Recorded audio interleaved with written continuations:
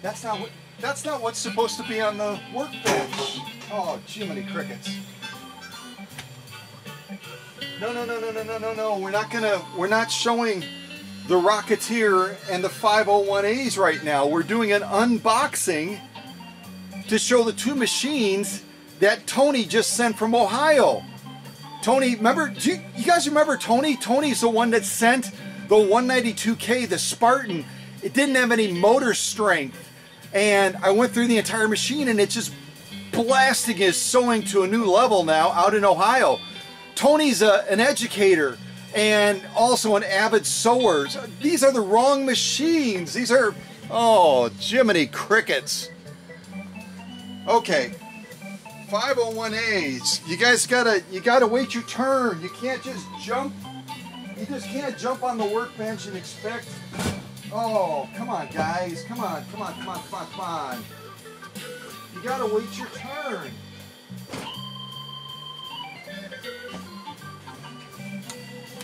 Oh, gosh.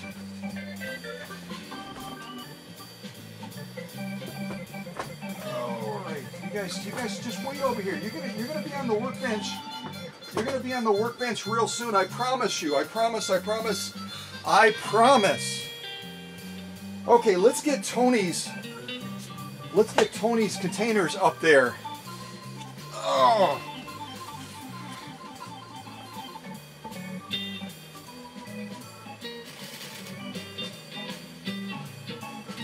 And Tony's container had all of the strapping that you've seen in my packing videos.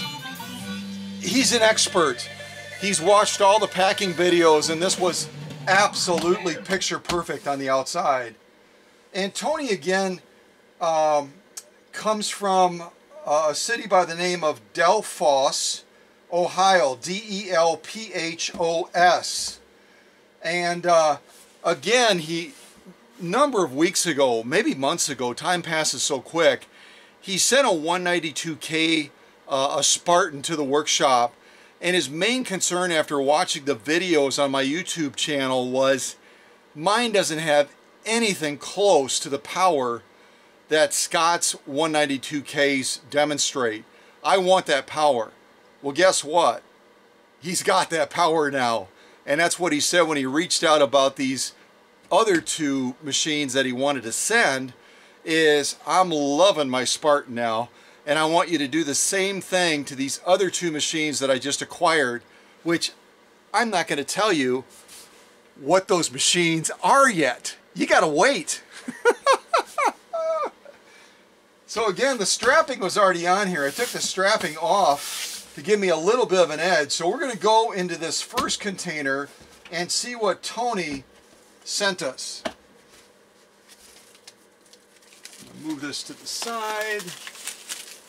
Move that to the side. And again, those 500 series Singers, boy oh boy, they're getting kind of pushy, aren't they? They're getting kind of pushy, trying to cut to the front of the line. You gotta wait your turn. Okay. So again, Tony has really embraced my packing style, and has both with with the last machine that he sent, the 192K Spartan, was just packed perfectly. I mean, just beautiful job. And I'm expecting nothing less on these two machines as well. So let's see what we have.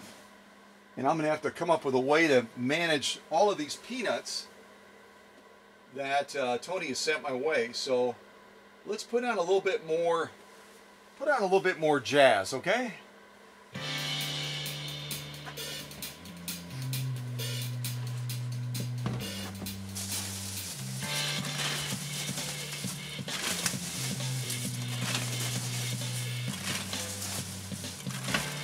Got my screen pointing the wrong way here.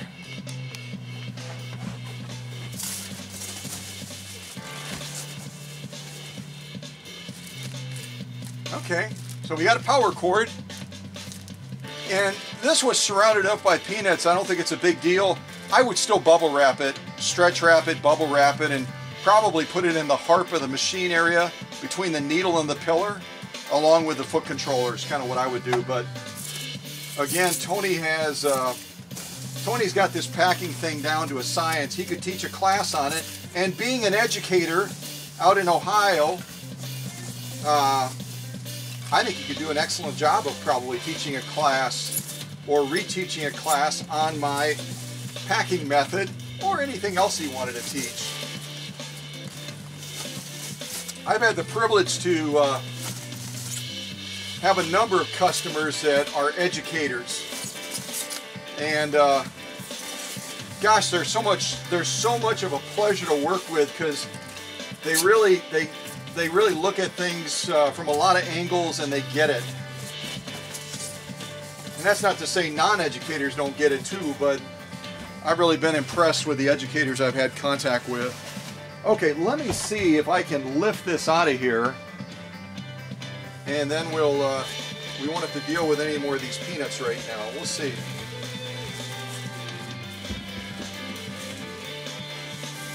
Oh yeah. Well, whatever this is, it's got a little bit of weight.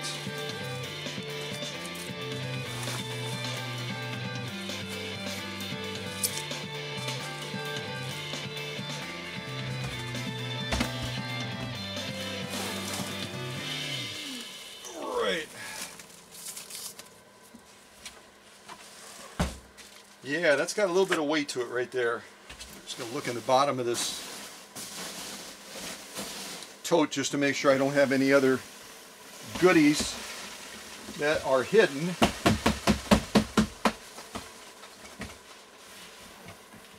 Okay, and again, this is one of two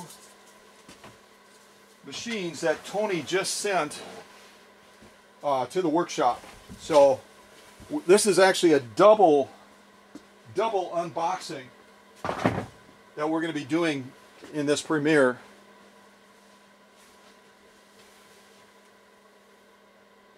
Let's see. Did I already play this? Ooh, I'm seeing a dance floor. Anyone else seeing a dance floor?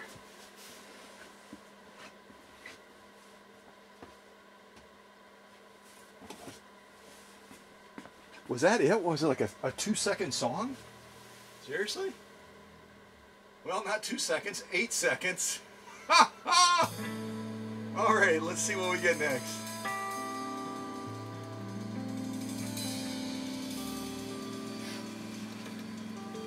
I hope this isn't an 8-second song too.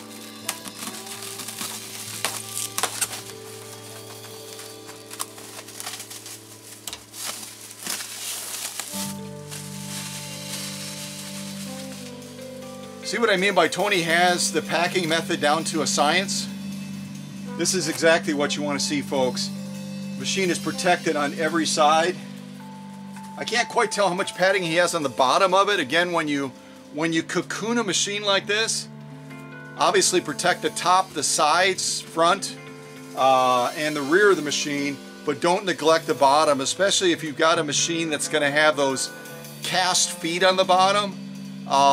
Because even if you're putting peanuts underneath them, if that takes a hard enough whack in transit, those legs could go all the way through the peanuts and could hit the bottom of that container, and you could have a broken cast foot, which I can repair that, but why do it, right?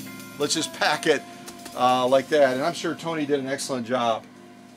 So let's see if we can get through the rest of the layers of this.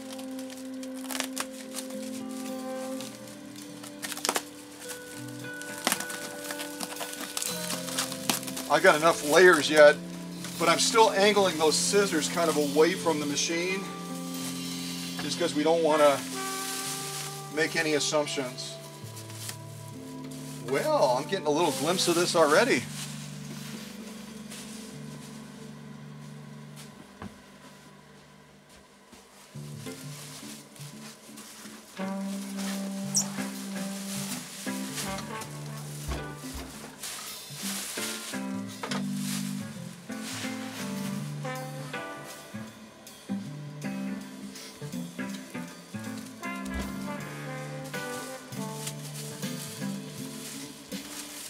All right, I'm going to zoom in on this. See, I'll give you a little preview. See if you can start tossing your guess out there as to what it might be.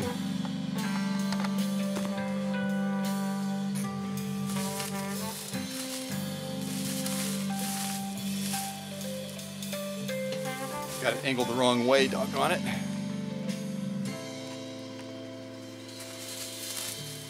Yeah, I think that's going to be a tough guess to make.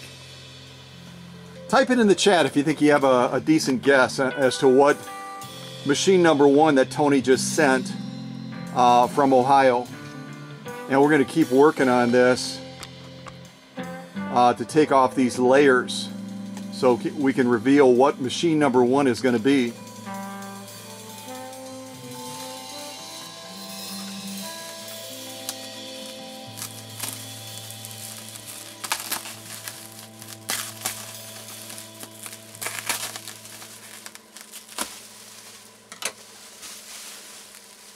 Oh yeah, we're getting down close to this real quick here.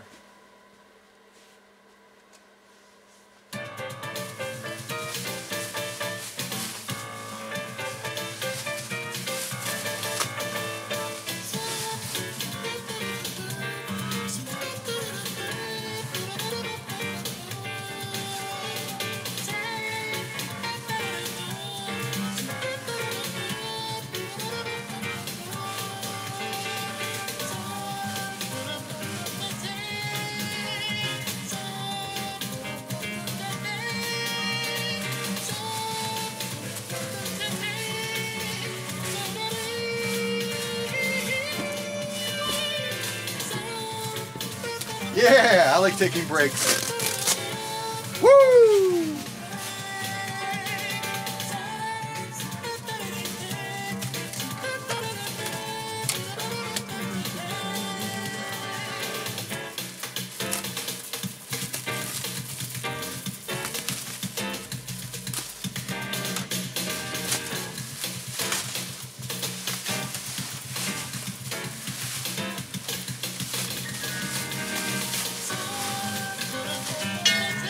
Holy mackerel, I almost took out my vintage car. What the heck?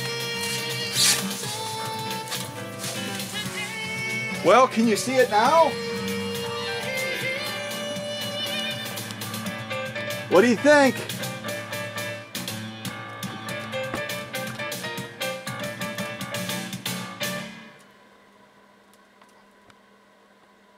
Anything at all? Any guesses? What are you typing in the chat? What are you typing in the chat? Come on.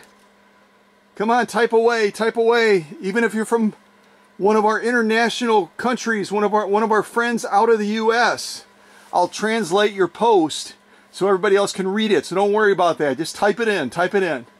So what do you think? What do we have? What do we have? We're almost down to bare bones here, folks. Almost down to bare bones. I think my computer just rebooted. Not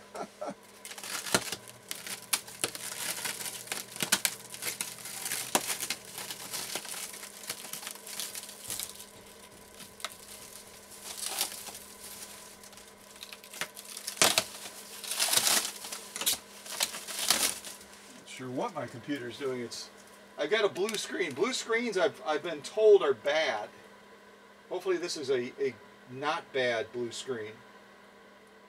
We'll see soon enough. Well, for right now, we'll be without music. I'll just boot it back up and we'll see what happens. Well, if you haven't guessed it yet, then I'm kind of surprised. You got a pretty clear view of it right now, don't you? Make sure my angle is, yeah, my angle is good to go. And notice I kind of did a premonition here of where Tony would put that foot controller. Beautifully wrapped right in the harp space. That's a perfect place if you're shipping a machine to put that foot controller. No matter what kind of machine it is, wrap that foot controller with stretch wrap, bubble wrap it to give it cushion and protection, and then stick it right into that harp space area. It's a perfect little storage compartment.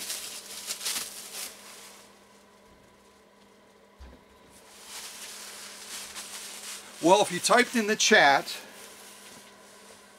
anything like the Rolls-Royce of Singers, the Singer 201-2, then you are absolutely correct. The 201-2 is what machine number 1 that Tony sent is. Also, as I coined it, the Rolls-Royce of Singer sewing machine. So I'm going to leave this to the side. And it looks like, this is interesting, I don't know if Tony did this or the person that he got the machine from, but it looks like they used lamp cord to wire the foot controller, which I'll have to check the amperage on that. Some lamp cords are okay. Other lamp cords are not rated to the level that when I wire a foot control or wire up a machine that I would put on it. And that's no big deal. I'll take care of that. As a general rule, you want to have wiring on your machine that will cover you all the way up to 3 amps. And you might say, well, wait a second. The Singer 201-2 has a 0.54 amp motor. It peaks like at 0.6. Why would you need 3 amps? Well, because it gives you a buffer and allows that amperage to flux up and down. Because as you're running the machine, the amperage is fluctuating. You're operating the sewing lamp as well. And there are variations as far as how your house is wired and how it supplies energy to appliances that you're plugging in, whether it's a KitchenAid blender or whether it's a 201-2 Singer sewing machine. So I always will wire machines so that they're covered up to at least 3 amps. So what a beauty, huh? Tony, you've got good taste, man. Between the 192K that you had previously sent, the Spartan, and now I'm looking at this 201-2, and I might have to make a trip out to Ohio. If you source this machine from somewhere in Ohio, which I believe you said you did, we got to go out together and see what kind of treasures we can find. Especially if we're talking about if it were an original owner machine. And I'm not sure about the provenance on this machine. I don't know if Tony knows or not, but I definitely would love to find out. Because this is a beauty, isn't it? We're going to kind of turn it around a little bit. I'm still waiting to see what's going on with my computer to see if I can get this puppy fired back up so we can hopefully have some more music. And you know what it's like. I mean, when you're operating with your laptop or your iPad or whatever it is, at the least opportune time, that device is going to decide that it wants to do some sort of an update, even if you've told it, no, I want to postpone this update. I want to delay this update. And you might even give it a window of like 3 hours. And then all of a sudden you go to try to do something, and guess what that machine is doing? It's doing an update. What the heck?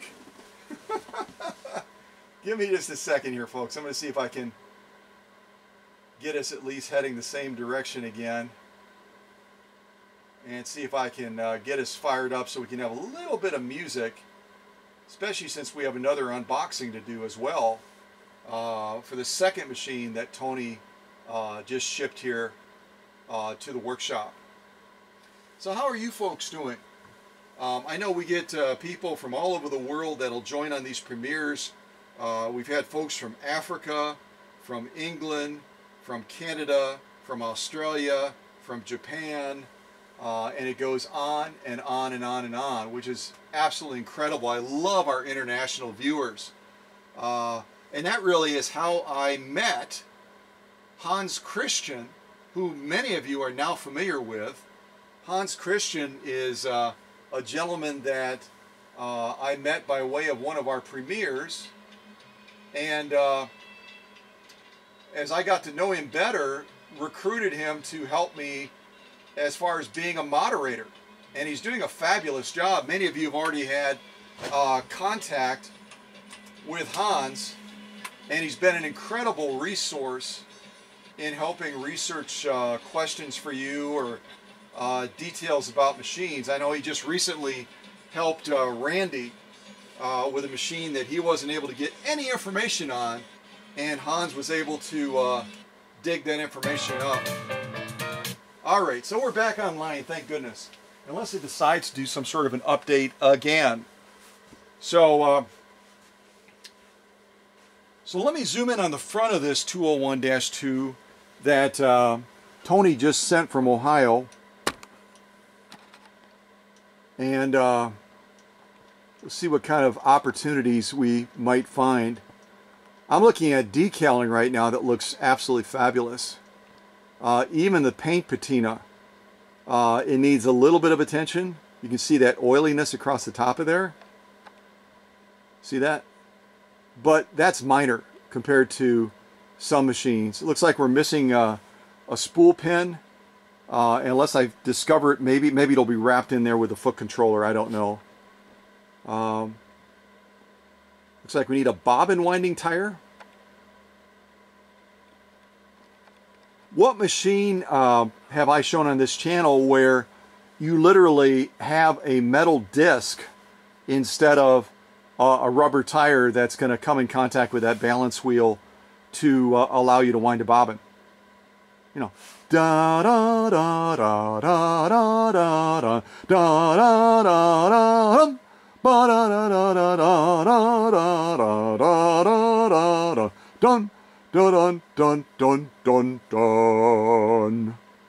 Well, if you didn't type the Singer Featherweight or the Singer 221 or the Singer 221-1 or the Singer 222 in the chat, then I guess you didn't know the answer, because the Singer Featherweight is the only machine I've shown on this channel that has basically a metal sphere, a metal disc that's going to rotate into that balance wheel to wind the bobbin, rather than having a traditional tire rubber on there that's going to allow you to wind a bobbin. So there you go. If you didn't know that, which you may have known it, you may not have known it, I don't know. And what kind of serial number do we have on this? If anyone wants to look this serial number up and post in the chat, or following the premiere, post it on Facebook in conjunction with this premiere announcement, I'll send you something special. And the serial number, if you can't see it clearly, is A as in Apple, K as in Kevin, so AK 559542. 559542. So if you want to look that up and post it. And we're also missing another part as well. Do you see it? Just to the right, we're also missing the bobbin winding tensioner that mounts to the front of the machine right there. So Tony's got a couple of parts that are missing on the machine that we will have to look at resolving, because these are going to be important things. So the tire winding tire, and then we've got the bobbin winder right there. And I think we had, did we have one other piece as well? I don't remember. But at any rate, nothing super major. But at the same time, it's going to allow us to have a fully functioning Rolls-Royce of Singer sewing machines, which is pretty doggone important, right? So we'll get all that taken care of for Tony. And, you know, as I get into the machine, I'll probably discover other needs that it has as well. Oh yeah, that's right. The spool pin for the top of the machine was also missing. So I'm going to start to turn it a little bit. We'll look at the faceplate, and then we'll turn the machine around. I'm going to put this into the harp space just so we can turn the machine around more easily. So there's our faceplate area. You can see that in the shot. I'm going to kind of zoom in on it a little bit.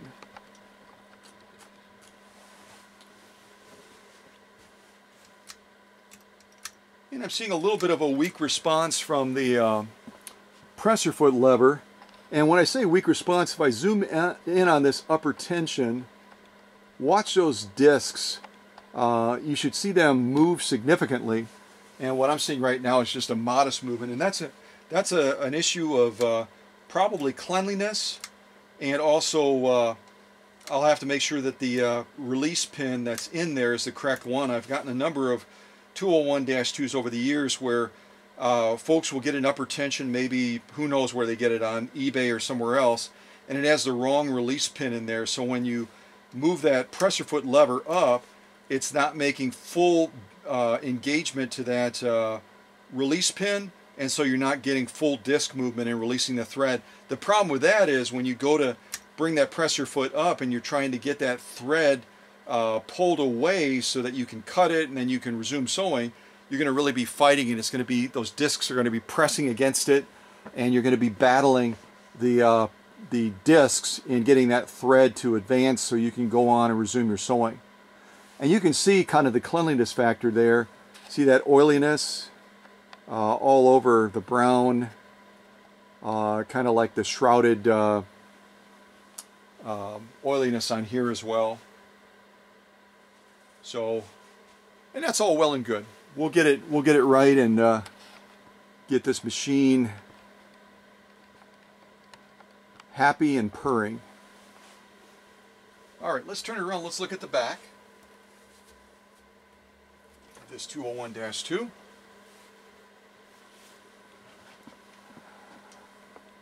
And my camera's kind of angled over here by the potted motor.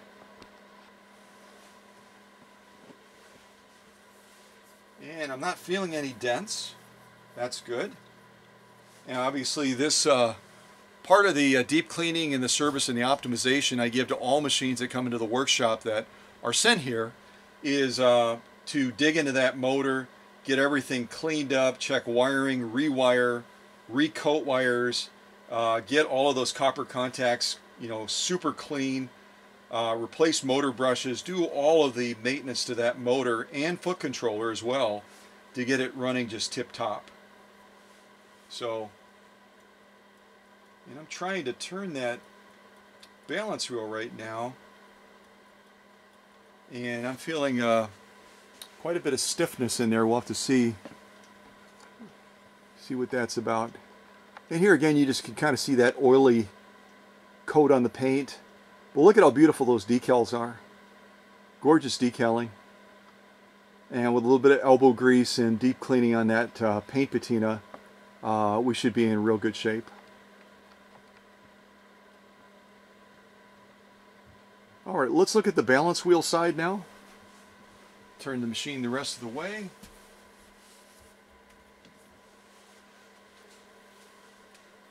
And again, my big concern always is that plastic housing where that power cord gets plugged in.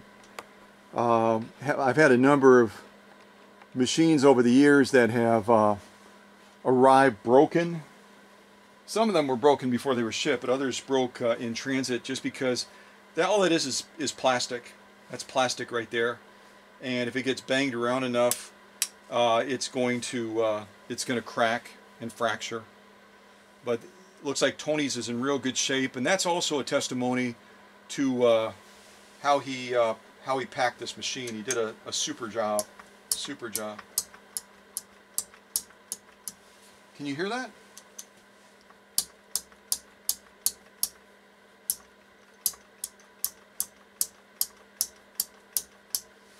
It's not supposed to make that sound, and that may be simply oh, you couldn't even see what I was doing.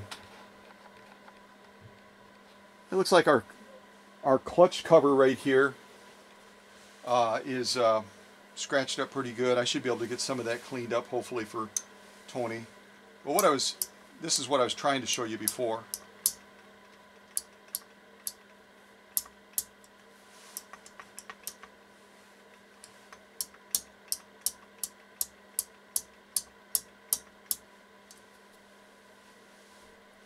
So we'll have to look at that. It looks like our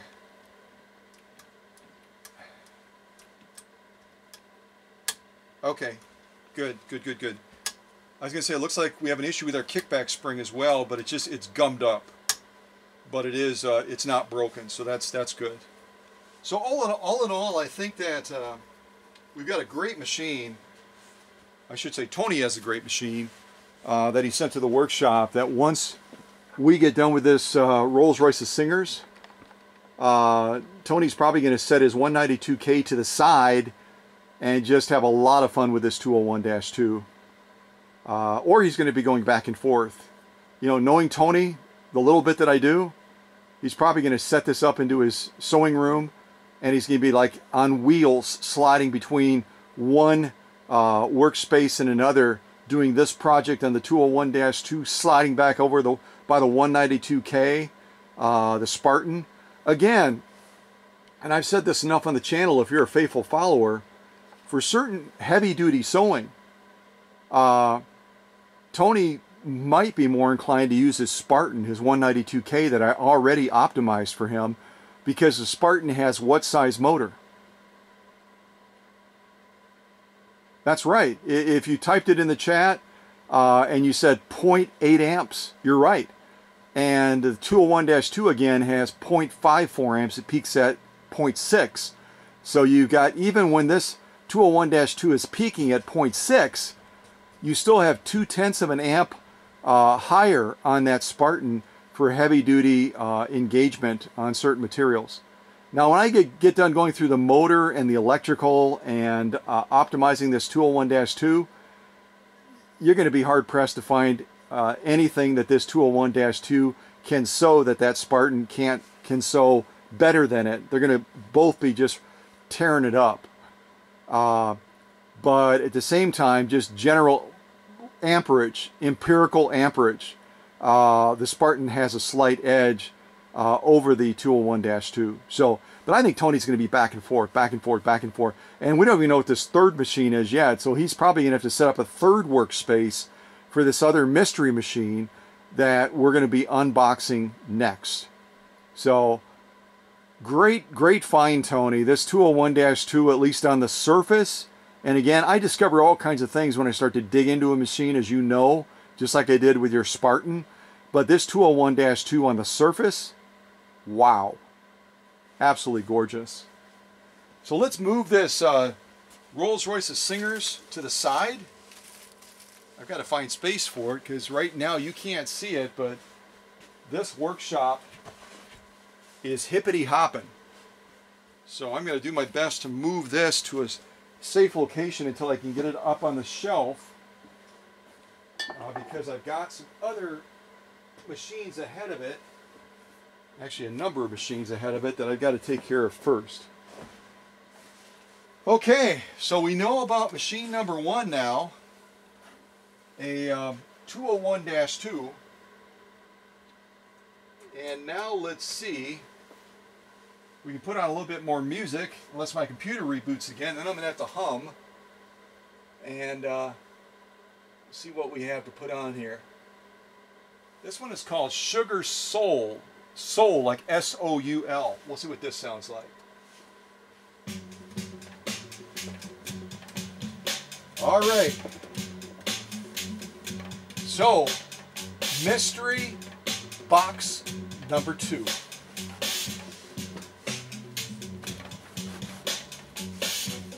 Again, this had all of the strapping on the outside, like you've seen me demonstrate in my packing videos. Tony did it just perfectly, and I've already removed that just to give myself a little bit of an edge. All right, so let's get that cover off, and I'm expecting more packing peanuts, so I'm going to get ready to capture those. Oh yeah, we got packing peanuts. We got packing peanuts.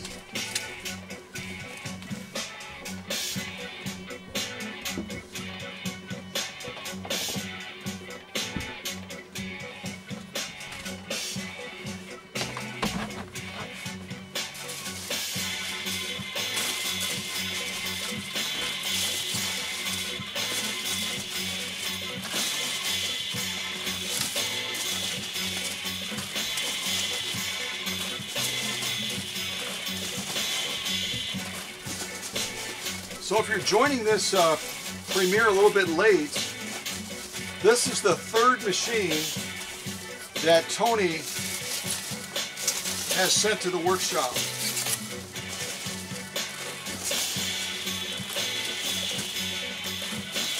The first machine that Tony sent was a Singer 192K, the Spartan, and he is in love with that machine now after I went through that machine and optimized it. So here we just have a power cord. Again, it had a lot of peanuts around it, but I would recommend if you're shipping something like this, go ahead and stretch wrap it, bubble wrap it, and then put it into that tote.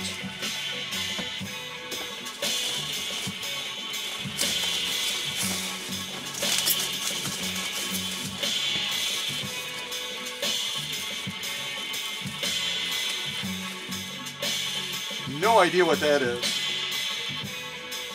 I have no idea what that is. It looks like a vacuum attachment, doesn't it?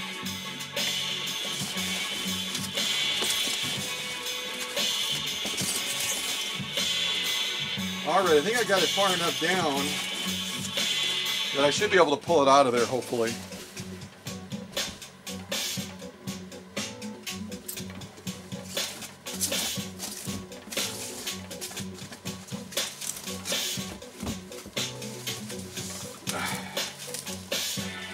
Well, whatever this is, it's not light, I'll tell you that right now.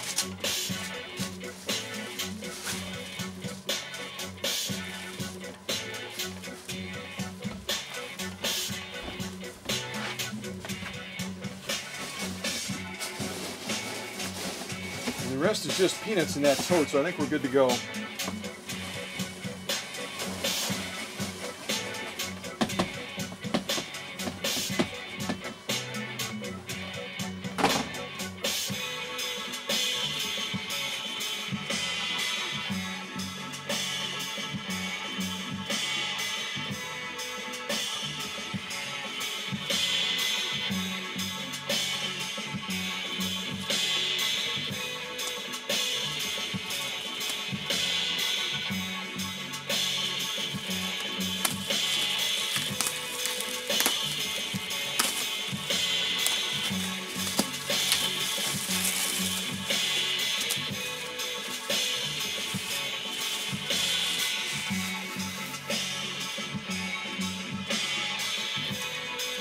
I didn't even turn all the lights on. What the heck? That helps a little bit, doesn't it?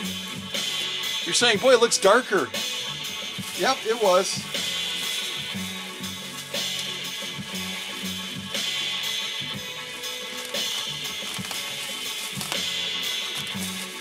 And again, as you work around the machine, unpacking it, point those scissors away from the machine as you're cutting through, just to be extra cautious.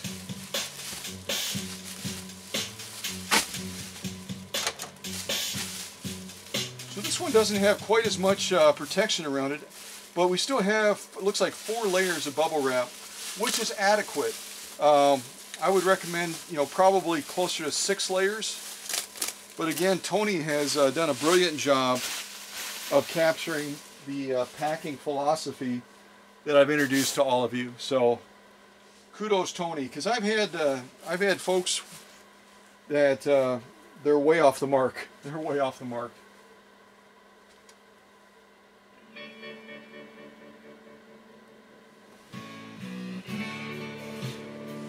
Well, any guesses yet? I mean, you can't see much of the machine. You can see a spool pin on top, and that's about the extent of it, so I'm not giving you much to work with.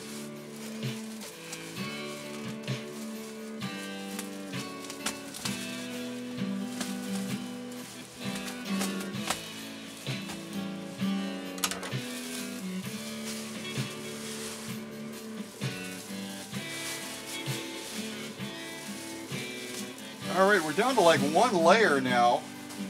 If you have any guesses, go and type it in the chat. If you get it correct before I reveal the machine,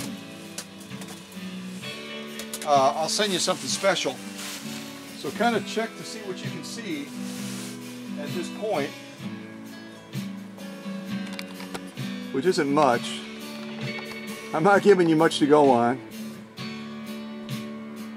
You can kind of see the body shape of it and such. All right, here we go.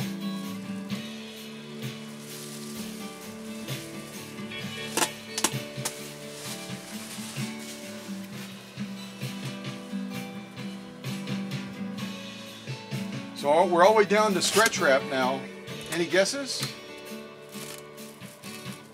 All right, here we go.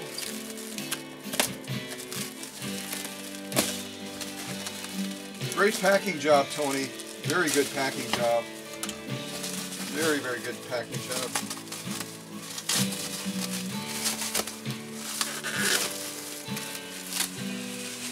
We're down to the bare bones now. Any guesses, folks? Any guesses? I'm not looking at the chat, so I don't know if you've typed something already, but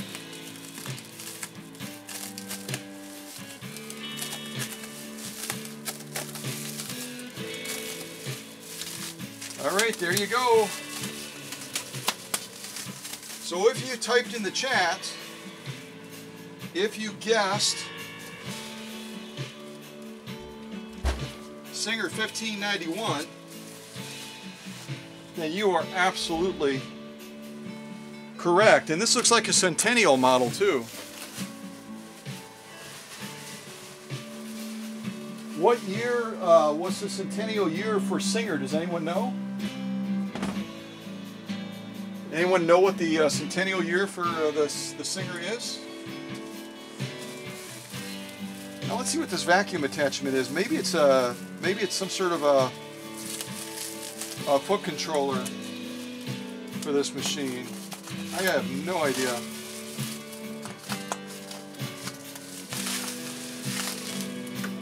So the two machines that Tony just shipped to the workshop, first one we already saw, and now we're seeing the second one now, was the 201-2, and now we're seeing a Singer 1591. Those are probably two of my favorite machines that Singer ever put out. Singer put out a lot of great machines though, didn't they? They put out a lot of great machines.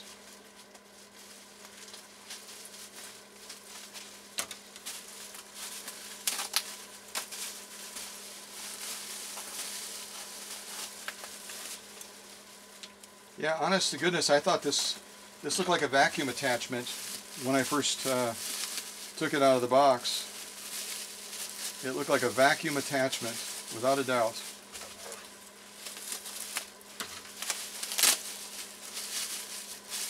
But I think our second guess is going to be right. It's going to be a controller. Maybe.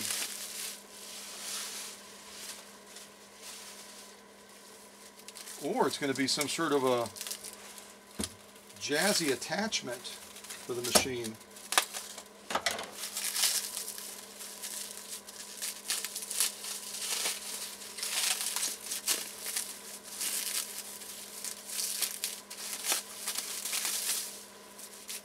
I can tell you one thing, Tony did not skimp at all on stretch wrap. He did not skimp on stretch wrap.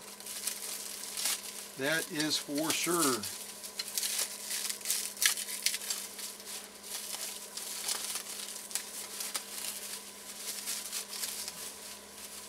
Well, this looks like a very, very... I'm not going to say anything.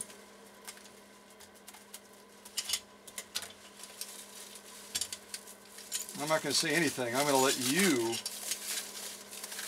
watch this and then either post in the chat or see if you can post it on Facebook in conjunction with this premiere announcement as to what you think this gadget is. I've already given you some hints.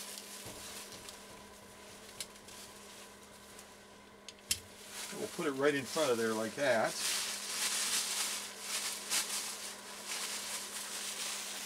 I can tell you from what I'm seeing that this machine was mounted in a table. It was definitely mounted in a table, if that helps you at all. And I can see why Tony said now, Scott, I'm pretty sure I'm going to need wiring. So we came to the table with the understanding that I was going to probably have to rewire at least part of these machines. And I agree, Tony, completely. Alright, let's move that back a little bit. Let's move this over there. Put on a little bit more music.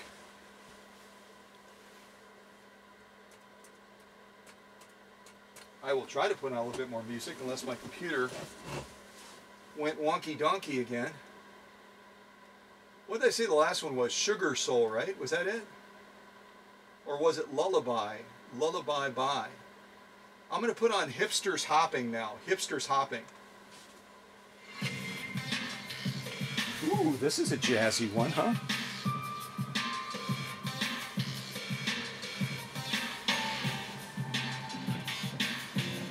All right, let's zoom in on this mysterious thing in the front here.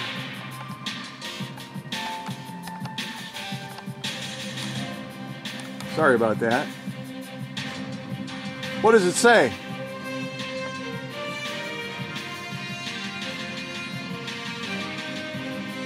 Well, you can read it as well as I can. It says Singer Sewing Motor Controller. So this weird gadget, which I have never shown something like this on the channel before, that Tony sent with his 1591, is supposed to be the controller for this machine. I don't know if we're going to stick with this puppy or not, but it sure is cool, isn't it? And again, it looks like it was set up and mounted in a table, which is why it has all these extra extensions that could mount into the wood of that table, and then it would be actuated. A lot of them were set up as knee control type machines as well, with attachments like this. So I asked you about the centennial year for Singer. And again, I didn't look at the chat real carefully, but did anyone get the centennial year for Singer? Because this is a centennial Singer 1591. I'm going to slowly zoom in on it and reveal what year that is, if you didn't guess already. Let me come down here so you can see it more easily. What year does it say? 1851 to 1951. So the correct answer, if anyone ever asks you, if you're ever on a program, and I don't even know if that program is still on the air or not, Who Wants to Be a Millionaire? And they go, all right, to win $1 million, what is the centennial year for Singer, the Singer Sewing Machine Company? And you can go, ooh, ooh, ooh, ooh, ooh, ooh. I know, 1951. So again, they started their core production in 1851, and in 1951 they did a number of centennial badge marks like this for the various machines that they were offering at the time. You can find them on a lot of different Singer sewing machines. And it does raise the value of the machine a little bit. A centennial machine is going to obviously be more rare than a general production type machine.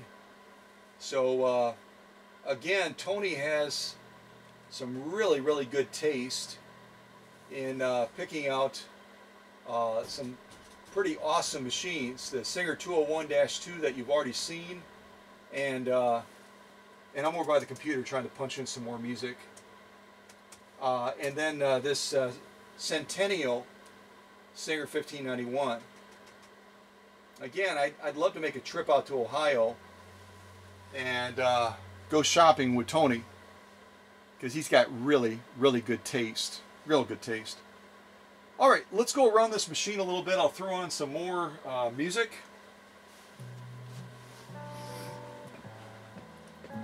And we'll see, at least on the outside of the machine, and this machine does have that tensioner for winding a bobbin. See it right there? Tony's 201-2 is missing it, but there's the tensioner on this machine, so yay! And you can see I'm going to have to look at mitigating some rust. You can see it on this spool pin right here for winding a bobbin. And whenever you see rust on the surface like this, it's going to right away throw up some red flags that there's going to be more rust on the machine, probably on the undercarriage or in the rear of the machine. So I'm going to have to really check that carefully.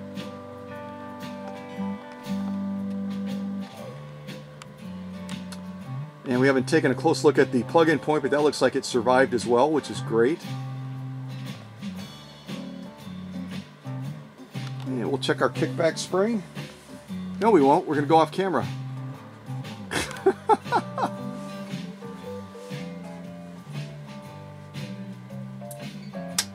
Excellent. So our kickback spring is good to go on here.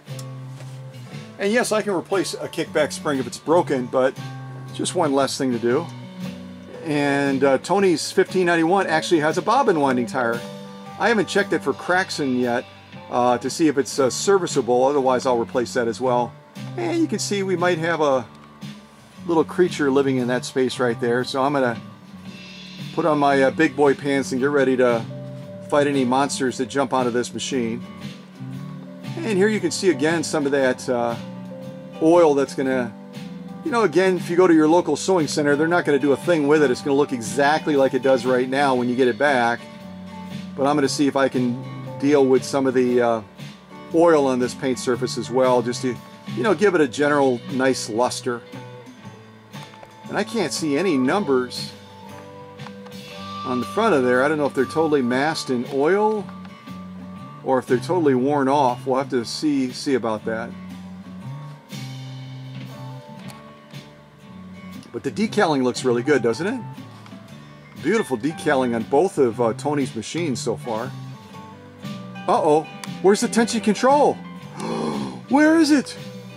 Aha, you guys are really smart. You're saying, Scott, it's a class 15 machine, dude. It's gonna be on the face plate. Yeah, you're right. I love messing with you guys. You're so smart. And we got quite a bit of pitting. You can see just a slight hint of rust in the pitting on there. Again, there's going to be some rust mitigation on this machine that has to be dealt with as well. There you can see it a little bit clearer on the edge, wherever that opening is where you put your finger to pull it out. So wherever this machine was stored, wasn't climate controlled, and you got little hints of rust all over the place. All right, I'm going to move this fancy foot control out of the way, and we'll turn this machine so we can take a look at the faceplate. And, of course, the upper tension control. Because all of you smarty pants already told me, Scott, it's not missing. Don't call the police. It's right there. You see, Tony sent it to the right spot. He's like, I'm not going to clean this thing. Scott's going to take care of all of that, and I will. Kind of take a look the way it looks right now, even on the faceplate. And when you see this machine premiered, it's going to look a lot different.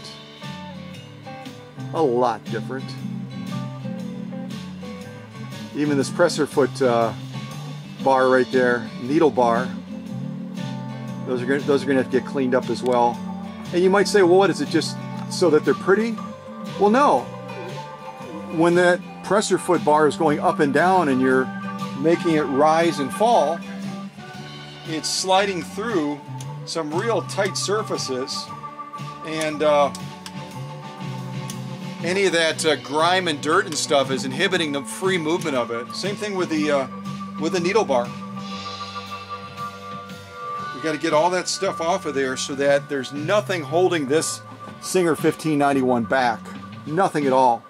The needle bar looks a lot better than the presser foot bar, doesn't it? Other than like right down there.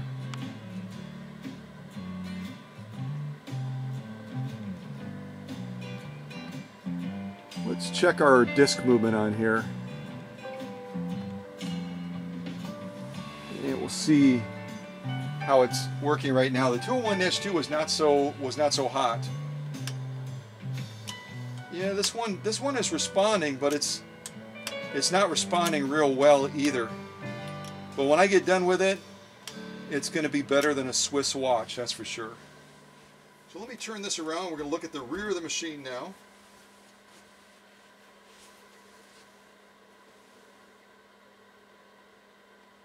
And our next song is going to be Lazy Boy Blues.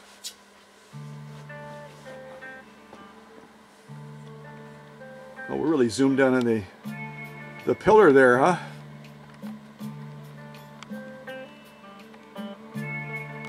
So it looks like our light survived the trip. Again, when you ship a machine, it's never a bad idea to put a thin layer of bubble wrap in between the body of the machine and the light, because that light, if it gets pressed in or gets slammed from that side, you're going to have plastic hitting metal. So that bubble wrap could save a broken light in shipment. And it's just a little, it takes just a couple seconds longer. And the outside coating on this light wiring looks awful, doesn't it? But that's all grime. If I don't find any breaks, in all likelihood that will not be replaced. There's our wire coming down off of the motor.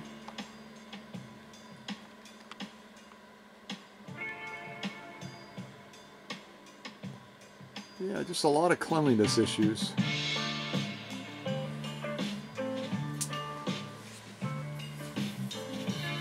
Again, I'm not feeling any dents.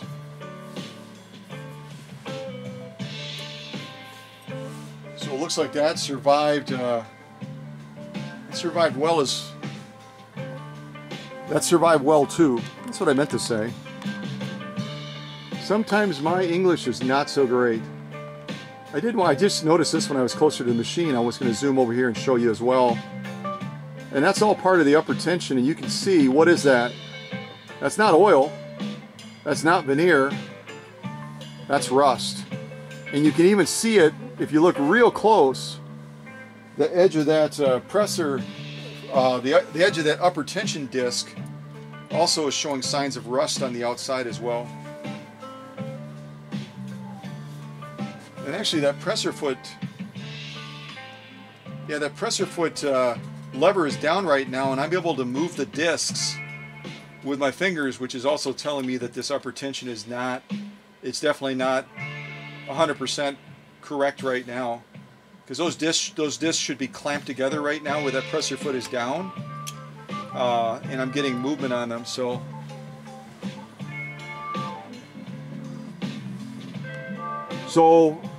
as I said when I first started to look at the front of this machine was stored in a place where it was exposed to the elements to some degree, and there's going to be a lot of rust mitigation on this machine. That it's possible, Tony didn't talk about that, but he may have just thought, Scott's going to notice it anyway, so you can kind of see it on the back of here too, on the bobbin winding assembly. I'm going to zoom in on that to show you as well. So we have rust all over the place, folks. See it? Heavy on the top, and then it's kind of pitting into the metal going down.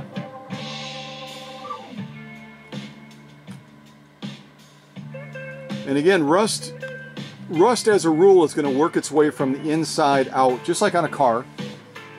So what we're seeing on the surface is only the tip of the iceberg. All right, let's turn this over. We'll look at the last side of the machine on the balance wheel side.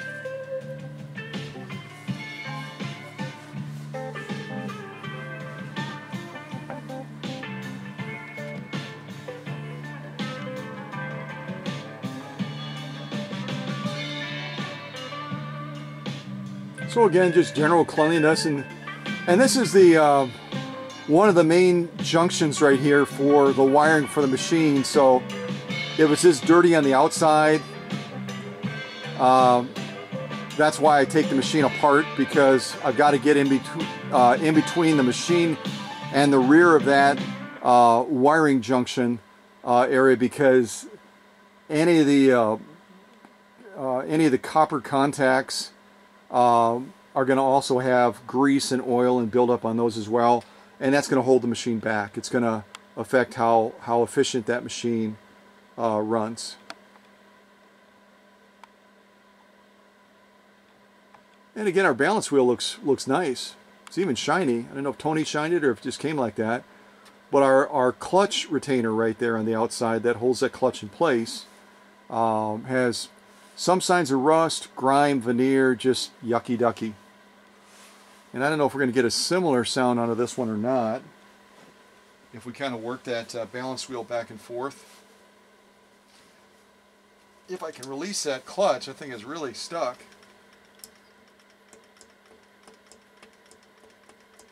Not bad. A little bit of a, it's being held back a little bit. You can kind of hear that catching.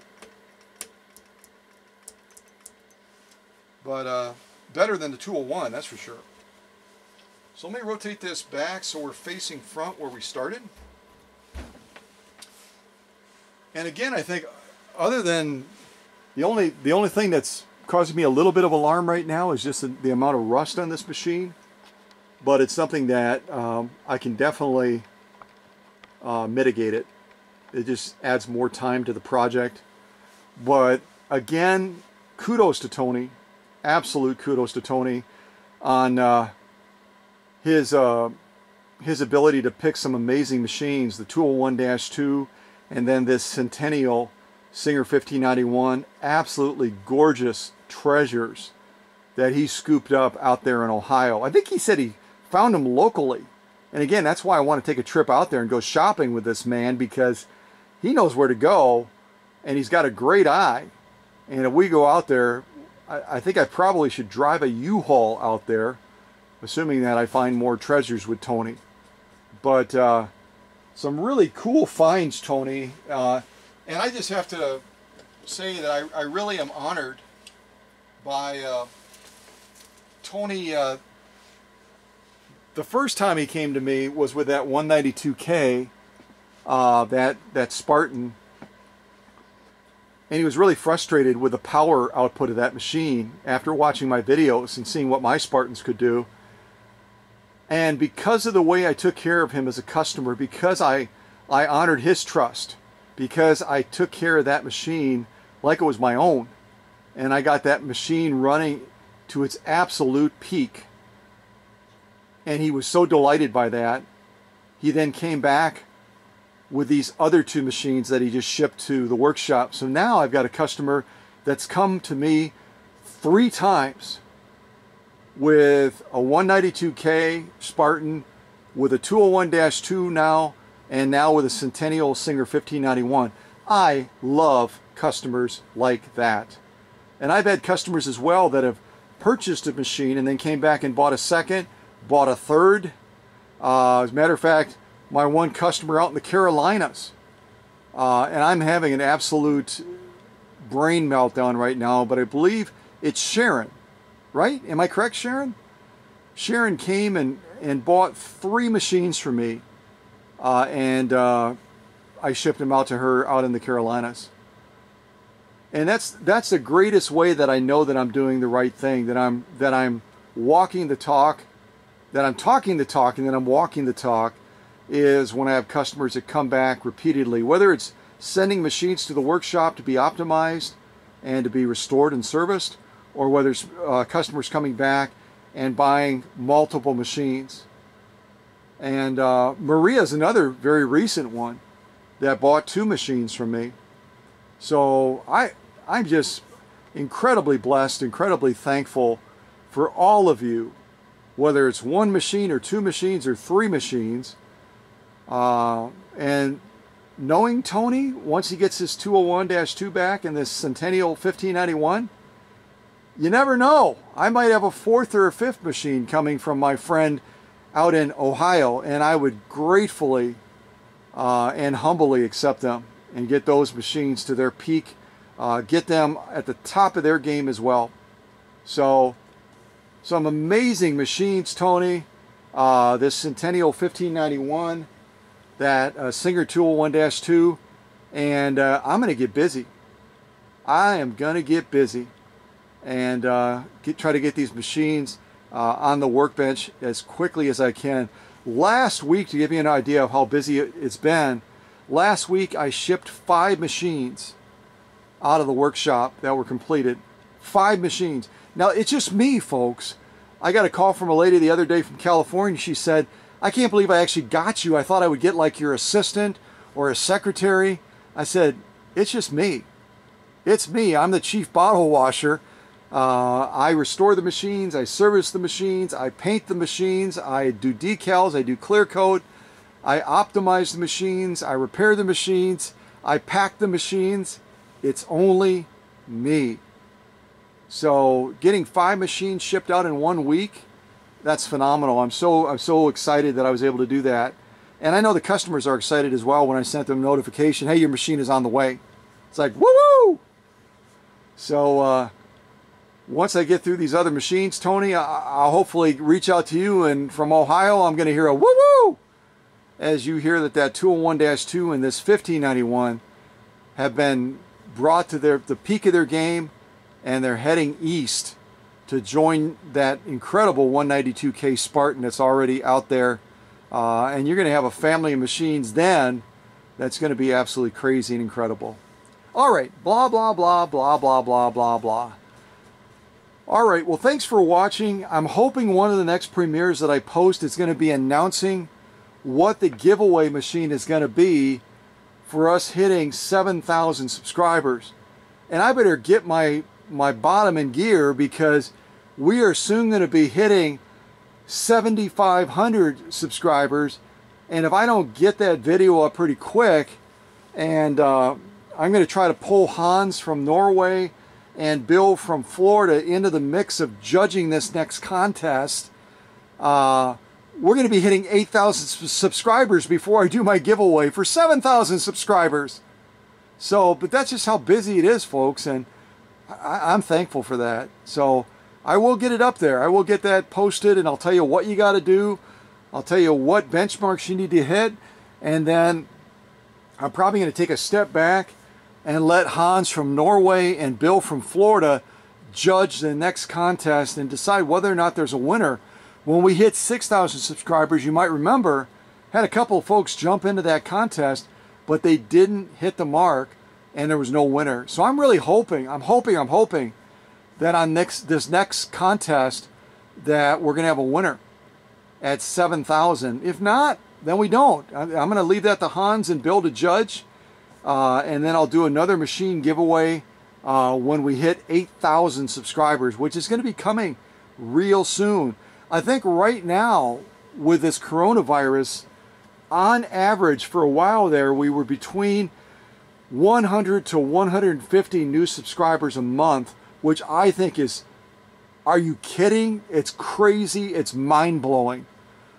But this past month, what is this, April?